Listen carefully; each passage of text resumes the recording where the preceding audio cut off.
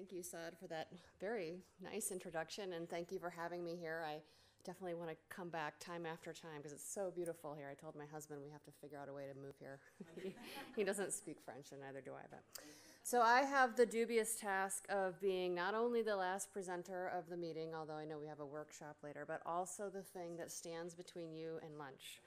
So I'm going to try to make this dynamic, although I have to say I don't think my melatonin worked quite as well as Barbara's. She was really gung-ho and energetic up here. So I'm going to try to bring on the extra dynamic speaking today to keep you all awake. So I'm going to tell you about an intervention trial that we did where we used a combination of customized fact sheets and motivational interviewing. And it was really great to have the other motivational interviewing talk by Arnaud earlier today. I think that really helped to set the stage about why this is important. And I have to say, I have trial envy that he gets to do this enormous randomized control trial. I feel like I've got my 16 little practices and ooh, yay me. But hopefully you'll find the information useful. So just a few disclosures that I wanted to put out there. So I think most of you know this, but I know not everyone here is maybe as intimately familiar with the U.S. vaccination system as others. So I just want to point out that in the U.S., among adolescents, HPV vaccination is a huge problem.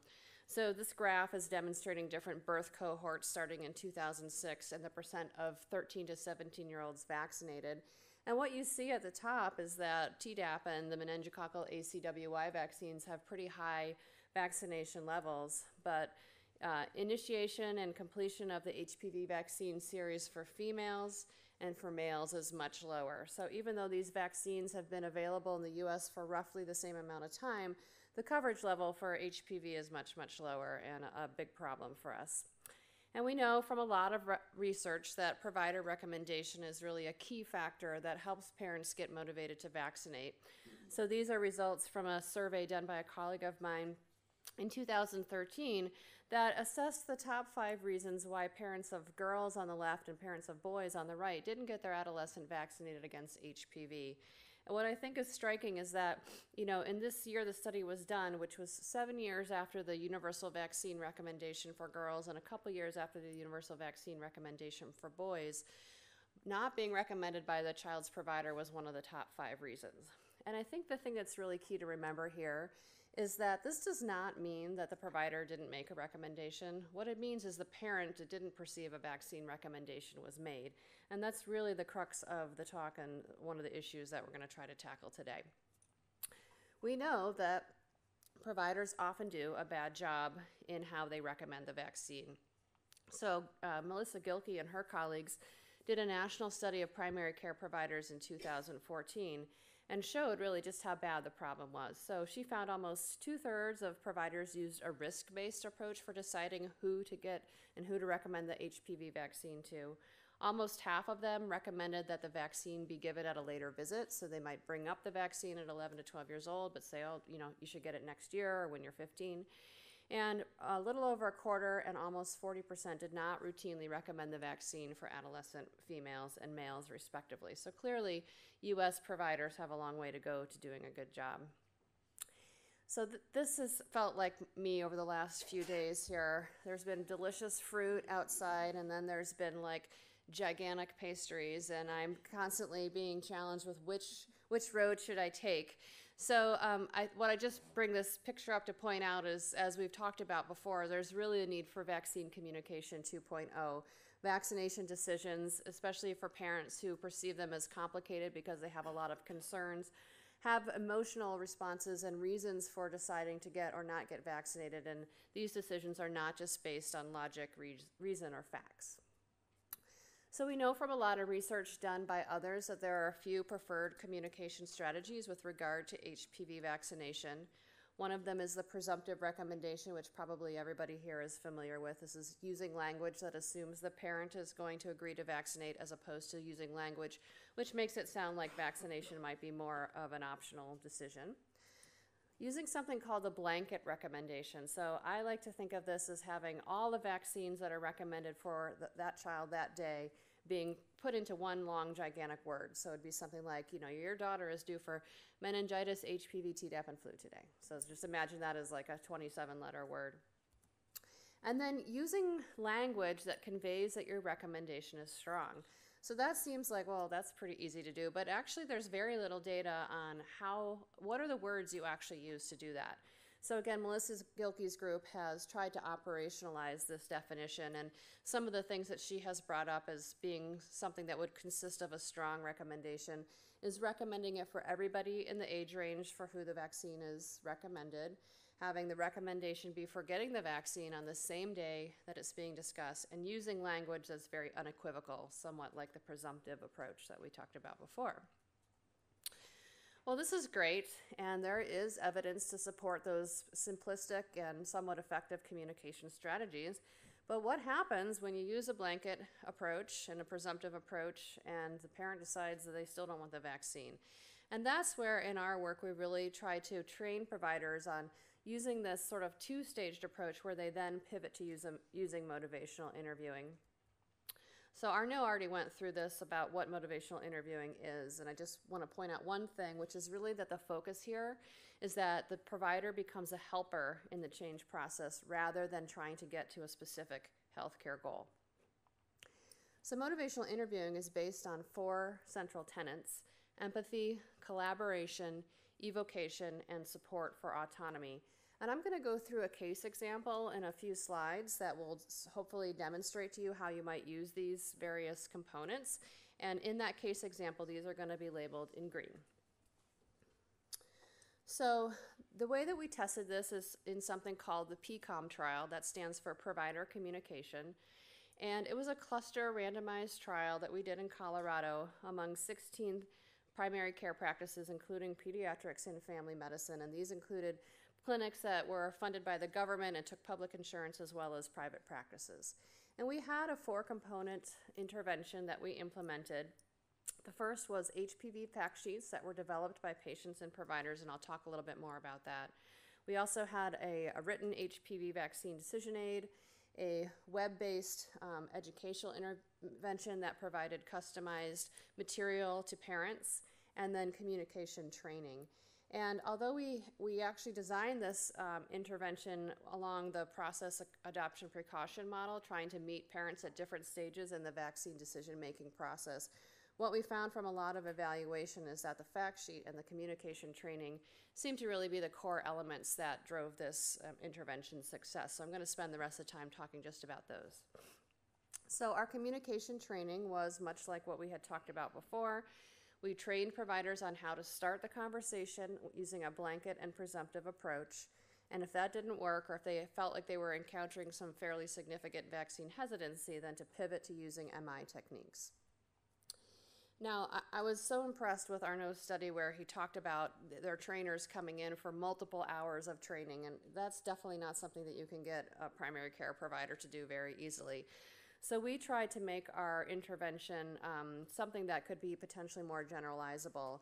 And we were able to do our motivational interviewing training in a much more compact way. And one of the reasons that this worked is we focused on 6 micro skills of motivational interviewing. So 2 strategies. One is the ruler, and if you don't know what that is, I'll show you in a minute. And the other is elicit, provide, elicit, which is EPE. And then some of the skills that we taught providers, and some of these they knew already, but this was just to help them sort of make them more concrete in their mind, was using reflection, so stating back to the person what you heard. That's also something that is involved in using summaries. Affirmations, so agreeing with the person to indicate to them that you have understood what they're saying, and then using open-ended questions to understand what the issues are. So these will also be demonstrated in the case example, and they are in red. So our trainings were specific to the HPV vaccine conversation, and what we found was that most pediatricians had not ever had MI training before, but most family medicine providers had. But even though the family medicine providers had had some training, most of the training that they had was in a completely different health area, so usually it was either chronic disease management or substance abuse, and they really actually appreciated having the training be specific to the HPV vaccine conversation. So what we did is we created a 30-minute self-directed webinar, which just went over the basics of MI. And then we had 2 45-minute in-person sessions that happened over lunch, so there was food and chewing going on at the same time. In the first session, what we did is we brought in a professional motivational interviewing trainer. who then worked with a member of the study team to demonstrate techniques. So I would be, for example, the patient, and she would be the provider, and we would have a fake conversation where she would respond in real time to my hesitation or concerns. And then in the second session, we did the same kind of thing, but now we had the providers themselves play the provider role, and either she or I would play the role of the patient. And then the trainer would give real-time feedback to the providers so that they could sort of learn on using the actual techniques about how they did a good job or how maybe they needed to think about some other techniques. So we just had a paper come out that actually describes the motivational interviewing training in more detail. If you want to learn more about that, it's detailed here. So I want to go through a case example trying to show you how we use some of the MI techniques and tenets. And this is exemplary of what we did sort of during our training, although it wasn't as scripted as this. It was much more just kind of what arose de novo in our conversations. But these were the kinds of conversations that we would have. So in this case example, you're seeing a 12-year-old boy who you haven't seen in a few years in for a well visit and to get some forms signed for school. And you finished a visit and you offer, as you've been taught, a presumptive blanket recommendation for all of the adolescent vaccines, HPV, Tdap, and the meningococcal vaccine. Wait a minute, the mom agrees to Tdap and the meningococcal vaccine, but she does not want to get HPV. This happens to me all the time in clinic, and that's how I feel, the sad little ball in the sea of happy balls. So here we're going to demonstrate the ruler. So in this case study, you're a little surprised because you've known this family for a long time, and this child has actually received all of their recommended vaccines until now. So you're going to use the ruler to find out more, and you're going to say, oh, I see, well, on a scale of 1 to 10, with 1 never getting the vaccine and 10 definitely getting it today, where are you at?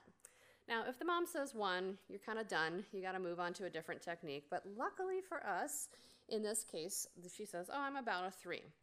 Now, this gives you a leverage point where you can focus on, well, what are the things that are making her a 3 instead of a 1? What are those couple of positive things that she sees about the vaccine that maybe you can leverage to your advantage?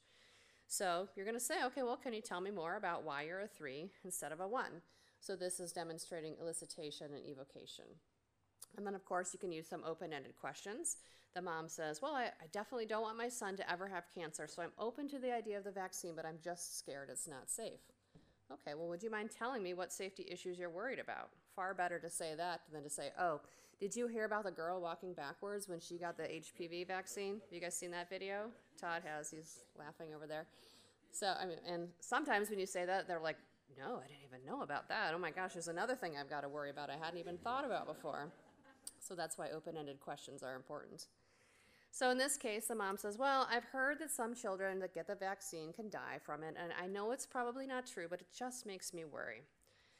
So now you're going to use the techniques of affirmation and collaboration, or asking permission to share more. So you reflect back the concern to this mom to make sure that you understand and summarize what you heard, and then you're going to proceed with a permission from her to make a recommendation. So in this example, it sounds like one of your biggest concerns is safety, but since you're okay with the other vaccines, this is an HPV vaccine-specific worry that you have. I can see why your concerns would scare you. That would scare me too. This question of dying from the vaccine has come up for me before from other patients, and I've looked into where it came from. Would you mind if I went over what I found out and why I think this is such an important vaccine? So this last thing about asking permission is really key here. What this does is it lowers the psychological barriers that people put up when they know they're about to be confronted with maybe some information that is not quite in alignment with their worldview. And it makes it easier for them to digest and maybe even accept the information that you're about to give them. It's such a simple thing to do, but it's really quite effective. So the mom says, okay, and then you go ahead and you give your response. You know, you go through and explain about how the rumors spread, but there's no basis to them. The vaccine's very well studied. It prevents cancer, works really well. You've given it to your own children. You think it's really important. And then you finish up with the final part of the MI, which is autonomy, where you say, you know, this is actually only a decision that you can make, though, so what do you think? So that's an example of how you can use MI in a conversation. It's pretty brief. You can see that didn't take a lot of time. It's something that could be feasibly done during a clinic visit. And I think by demonstrating these very specific examples to providers, they start to understand how little tweaks in their way of having the conversation can maybe make a big impact on what it is that they're trying to do. So I'm going to shift gears now and talk a little bit about the fact sheets, which was the other component of our intervention that was very well received. So the fact sheets were based on this idea of the targeting, tailoring continuum. So as you increase the degree of audience segmentation, you also increase the degree of customization of information. And for a long time, I had done some trials looking at individually tailored information and how that might actually impact vaccine hesitancy. And the short answer of about 10 years of work is that we didn't find an effect at all. So we decided to take another approach. And whereas most information about vaccines is general or mass audience targeted, we wanted to see if maybe we could find a sweet spot in the middle where we're looking for information that is targeted to a particular group but is not individually customized. So we helped practices create targeted, customized fact sheets for the patients in their practice. And the process that we used is we first created a template. So it was a 2-page or 1-page template that was kind of like a drag and drop type of thing where people could see how much room they had to put information in there. And we created a fact sheet library. It had a bunch of text, a bunch of pictures, a bunch of graphics, and providers could look through and see what they liked. Then we met with the practice, again with lunch, sometimes breakfast, and we had them go through this library and pick out the ones that they liked the best. And this was everybody in the practice that was involved in immunization delivery. So it was the providers, it was the nurses, sometimes it was the medical assistants, sometimes it was the front desk staff, anybody who could potentially interact with a patient and have a voice in this process. So we had them choose which things they thought were most relevant and most interesting, and in some cases we had to really prioritize which pieces to put in the fact sheet based on their role in the practice. So obviously, if it's a provider or a nurse who is interacting with a patient all the time, we might take their choices over that of a front desk staff who has only minimal interaction with the patient. Then we created a draft fact sheet, sent it back to the practice, and did a little bit of refinement and came up with finalized versions. So here's an example of one of the fact sheets, and you can see the top half is about the virus, so the bottom half is about getting vaccinated, and there's not just only text, but some graphics and some infographics in there. And here's another fact sheet that a different practice put together, same basic layout, but you can see that the look and feel is really different. So for example, some of the practices that might have had a very high Hispanic population often would pick out a statistic about cervical cancer being more common among Latinas than among other race or ethnic categories. So I really briefly want to go through the results. I presented this before and it's been published, but to get to the crux of the results, this is the main input from the trial. So just to orient you here, we have control intervention practices, we have vaccination uptake at baseline, and then we compare another cross-sectional group at the end of the study period. Everybody went up over time, but the intervention groups went up more than the control groups did. So for HPV vaccine series initiation, adolescents who attended intervention clinics had 46% odds higher of having initiated the vaccine series and 56% odds higher of having completed the series. So our intervention was effective. We looked at a lot of other outcomes, though, because as a practicing pediatrician, I am very sensitive to trying to create interventions that are actually feasible to implement into practice. And so what we found was that, first of all, the PCOM intervention, and particularly the motivational interviewing and communication training, helped improve provider self-efficacy for addressing HPV vaccine hesitation. And also, equally important, it didn't increase the amount of time that providers reported spending talking about the vaccine with hesitant parents. That's something that we were really concerned about at the beginning. As I mentioned, the communication training and the fact sheet was the most highly used and perceived as the most useful components of the intervention. And we actually did a series of measurements over the time of the 12-month trial and found that use of both was sustained at a high level throughout. So I wanted to just share a couple of quotes from providers about these two components just to sort of demonstrate the type of impact it had. So this is a quote from a provider about the motivational interviewing training. And this provider said, anytime that you run up to a parent that's having difficulty understanding a decision you're trying to help them with, if you can back off a little bit and approach it in a different way that draws a little bit more on what they're thinking about, you have a better chance of aligning the interests of both parties. So I think it's a powerful technique.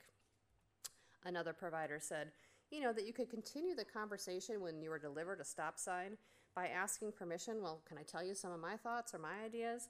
Because I was delivering it in a manner that gave them the choice, they'd say, sure.